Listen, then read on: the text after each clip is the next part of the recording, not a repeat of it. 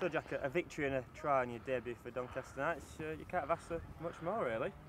No, I really enjoyed it. We probably made harder work of it than we should have, but we squeezed over at the end, and yeah, I really enjoyed my debut. It was great getting to play at Castle Park. I've been looking forward to it since I signed, and now not really a better way to start really. Try my debut and win at the end. What was it like playing out at Castle Park the first time, such a back and forth and very important game in the championship table?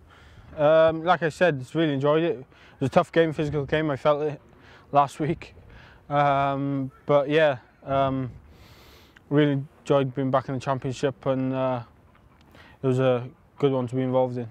And this weekend we face Yorkshire Carnegie in a derby game. What the coaches said to expect from them? Coaches told us that it's evident that they're on a really good run. They've won the last few, beating London Irish, which is a great result for them.